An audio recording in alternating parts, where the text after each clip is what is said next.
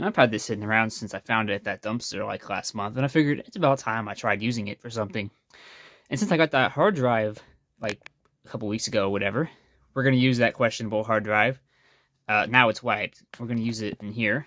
I don't want to give it a solid state drive. It just doesn't seem worth it since it's a Pentium to me from 2011.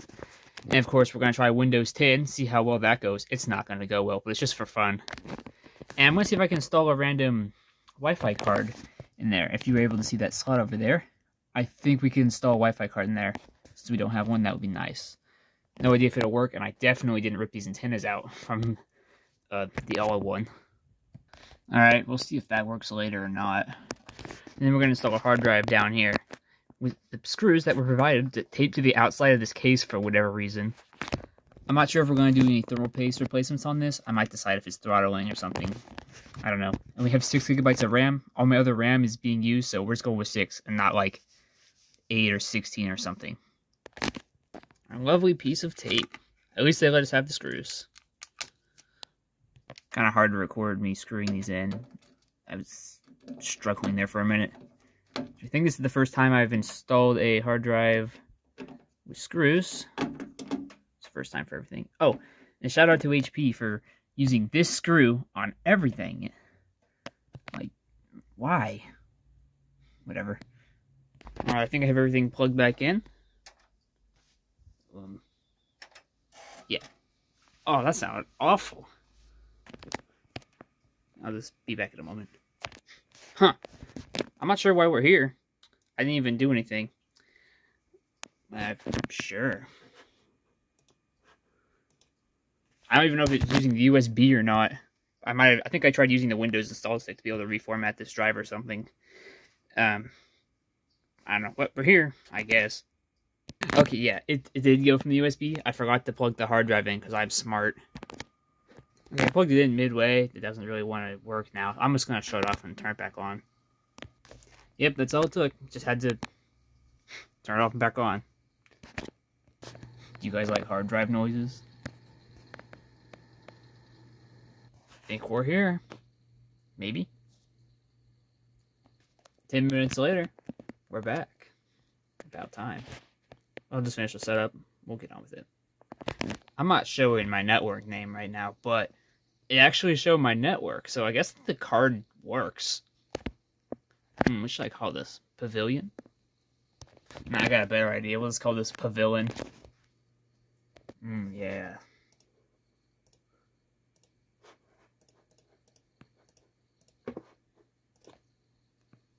Well, I think we're almost to the desktop, then I can let updates run. Maybe I'll try a few games on here or something. Ah, we're finally here. I'll connect this to the internet now to get drivers or something and updates.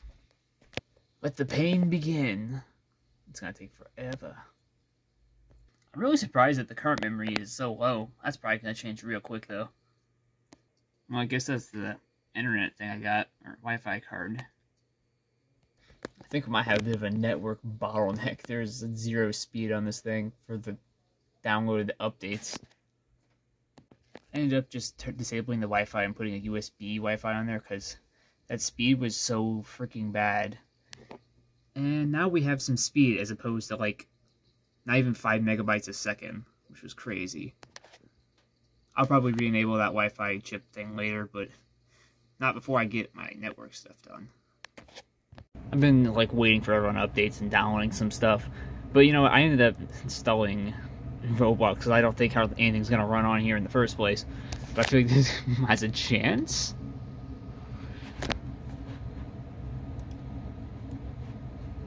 Oh boy. There's a little bit of input lag. It appears to be running though. That's crazy to me almost. This is basic though.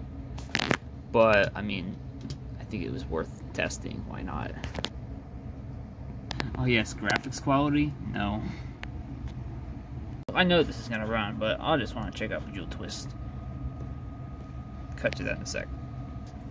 Well, no surprise there. 3D effects and the maximum resolution of the game of, like, was it 1920 by 1200 or vice versa?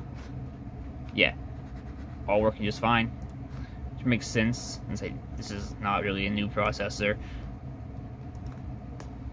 I'm gonna check if my YouTube videos want to play on here. Let me just make sure they're on the max resolution. 480p? No, we're going 1080p. Oh geez.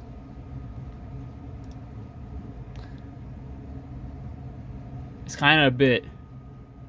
It's a little bit bad. But you could actually watch videos this way. 720p might be a little bit nicer, but I think it'd be alright. Okay. Well, I think that's all I'm going to be able to do with this thing right now. I don't really have much time to do more.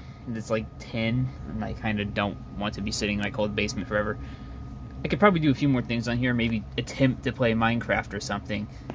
I'm not really sure. Not going to bother waiting on that right now. So, there we go. The HP Pavilion. I guess it's still useful for something. I do want to test this optical drive out at some point, just because it's there. But that'll be for the future. Well, thanks for watching.